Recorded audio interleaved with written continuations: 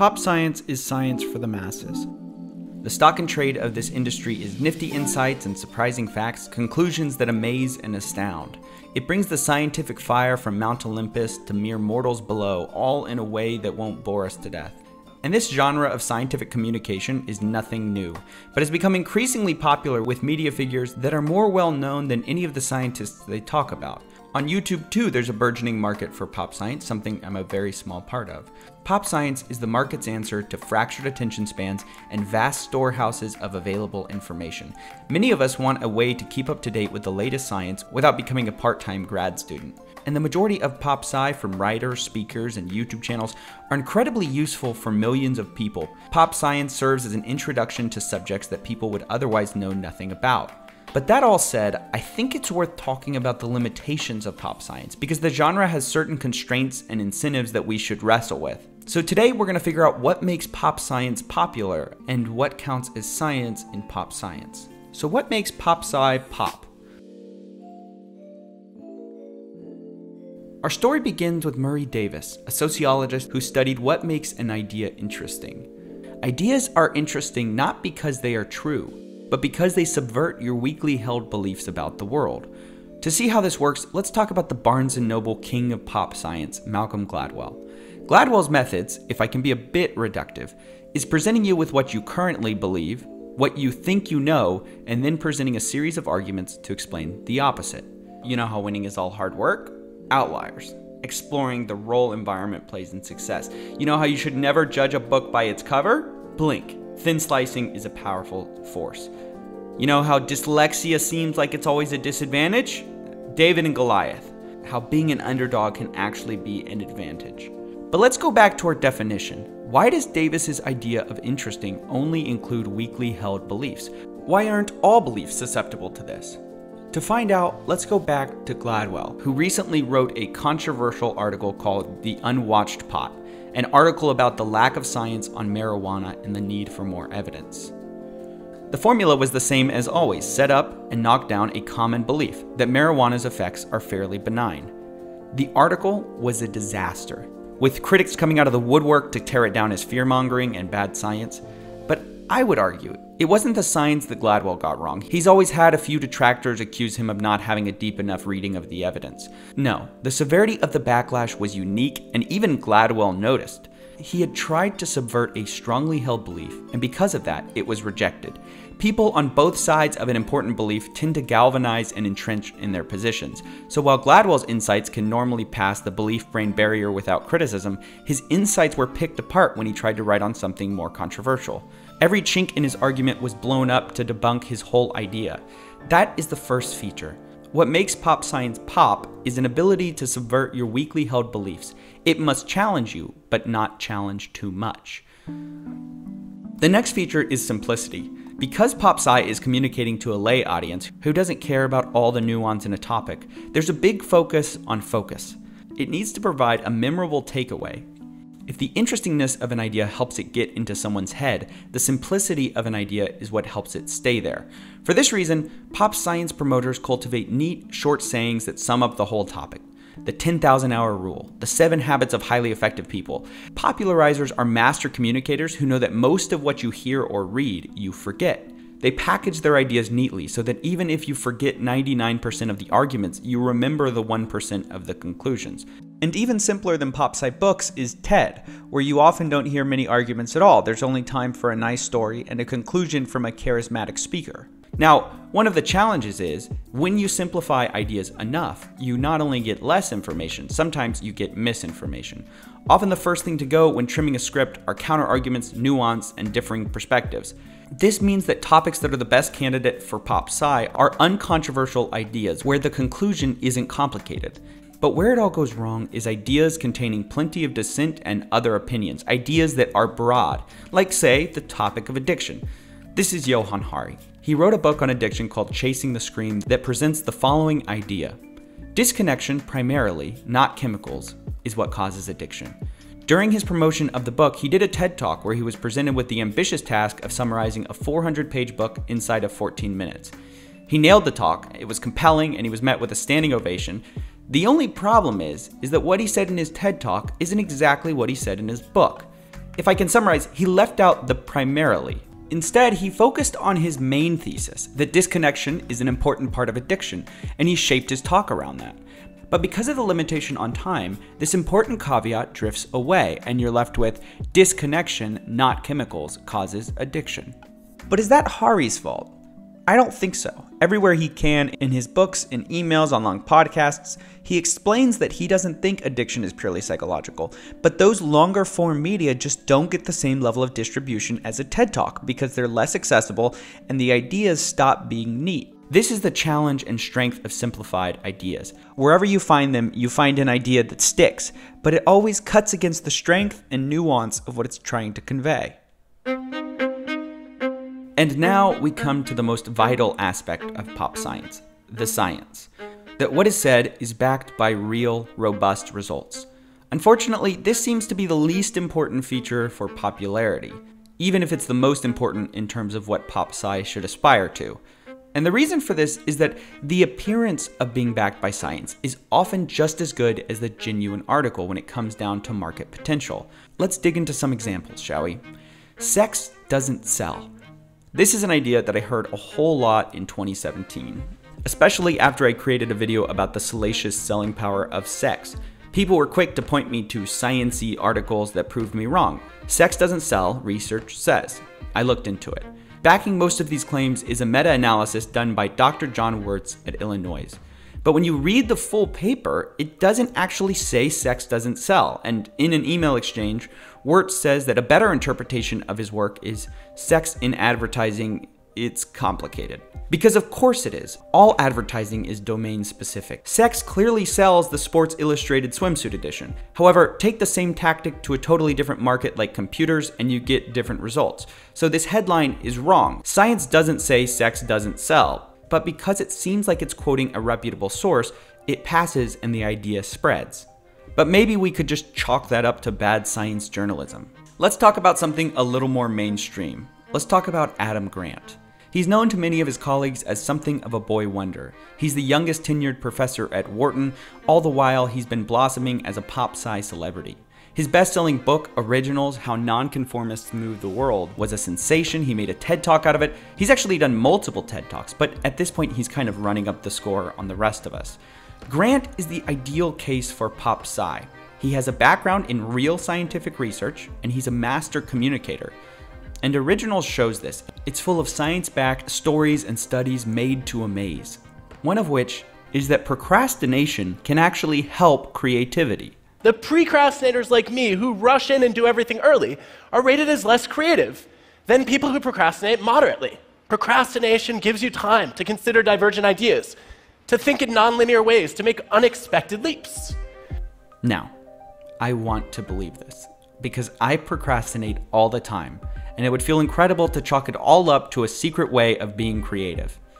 Hey, not now, okay? I'm considering divergent ideas and thinking in non-linear ways, okay? And apparently a lot of yuppies think this. This idea has been disseminated in the New York Times, Fortune, Business Insider, even a Harvard blog. But what was the science backing this claim? Well, it wasn't mainstream literature. According to an expert on procrastination, Professor Steele of the University of Calgary, the best studies in the field aren't very helpful to this case.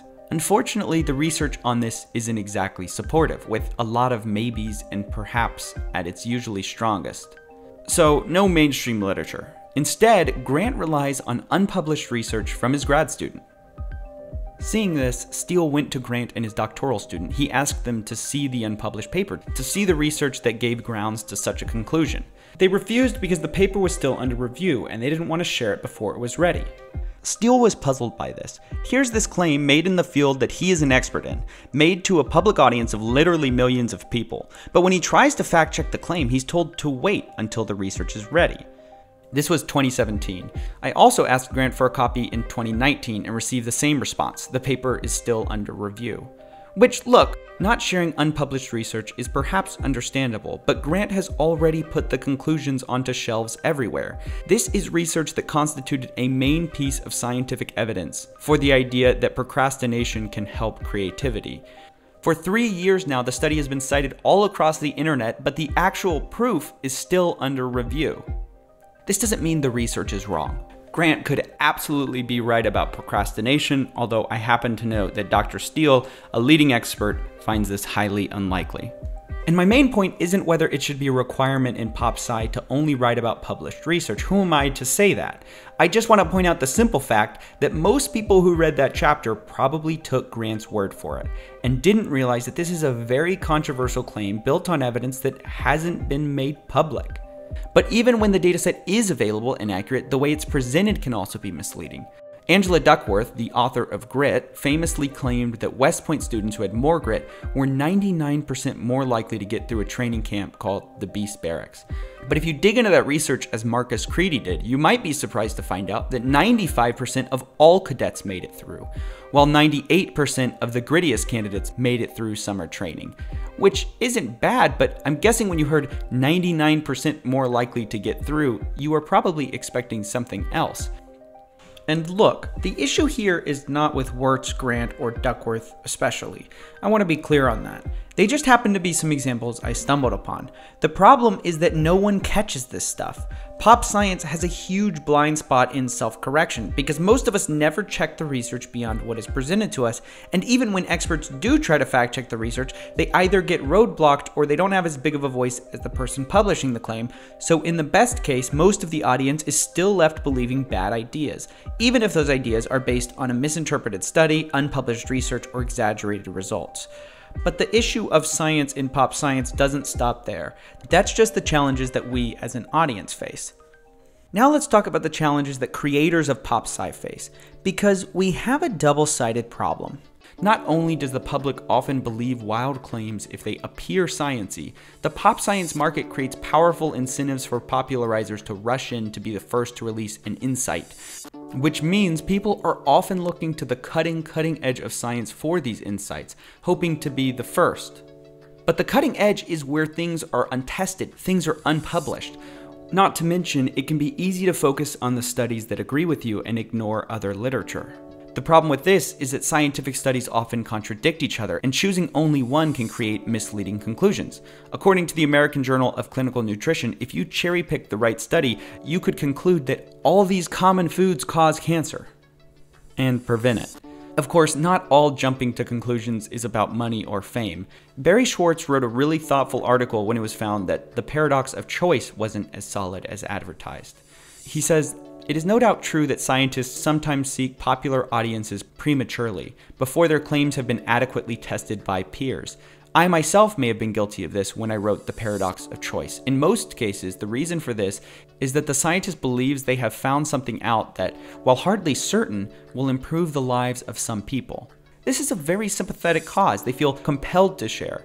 But while well-meaning, this can be an excuse for any amount of misinformation that the pop scientist essentially hopes is later confirmed. This is where we have to ask ourselves, what do we expect of our science entertainers? Do we expect pop science to start conversations by arming us with dinner party tidbits, or do we expect pop science to educate us efficiently and accurately using robust science? Different people give different answers, but maybe the most interesting take is an interaction between Jon Ronson and Malcolm Gladwell, which encapsulates the problem. Jon Ronson challenges Gladwell on a situation where getting something wrong in the tipping point led to actual problems in the real world. I went to the Bronx and met a defender who said that when she started trying to talk to people about aggressive policing, quite often they say, oh, no, aggressive policing works. Malcolm Gladwell says it works. I read about it in the tipping point. So this whole generation of people's lives were kind of really seriously harmed as a result of broken windows. I wondered, when I told you that story about Kate and you looked pained for a moment, I wondered whether part of the reason why was because you've said that you don't think journalists should have power, and there was a story about you having power. Well, I think you're probably overstating matters when you say I have power. These books are not policy prescriptions, they're conversation starters.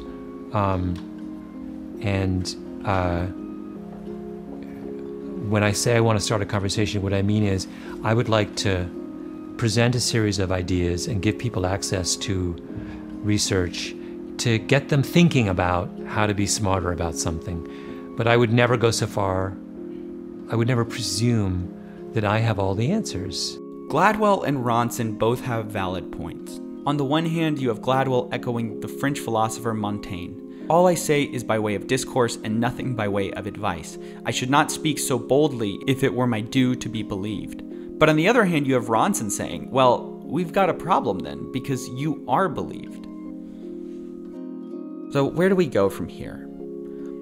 On the whole, pop science is a humbling reminder of how little we absolutely know for sure.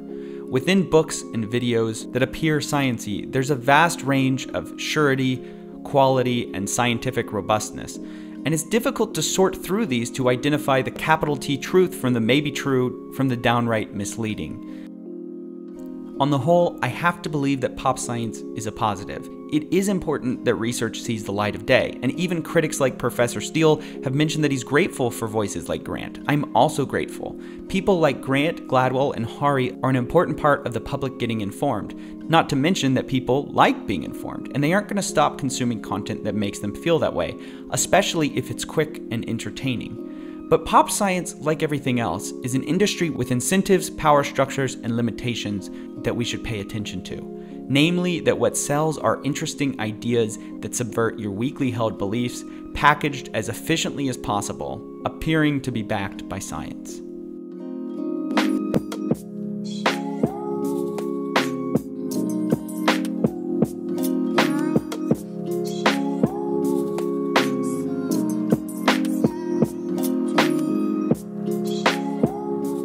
I just want to reiterate that all the people I talked about in this video, whether it be Schwartz, Grant, Hari, Gladwell, Duckworth, Wirtz, all of these people are not the worst in pop science or even especially bad.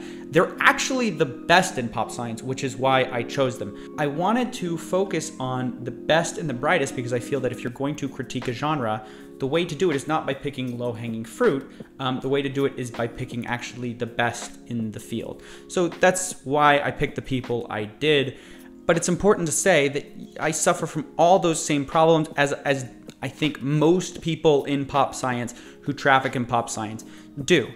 The last thing I kind of want to plug is there's a lot of leftovers from this video. Believe it or not, this video went through the neat process. I mean, I've cut a lot out of this video and I want to talk about some of those things. So I'm going to talk about them on my second channel. So go check that out if you're interested. And that's pretty much it.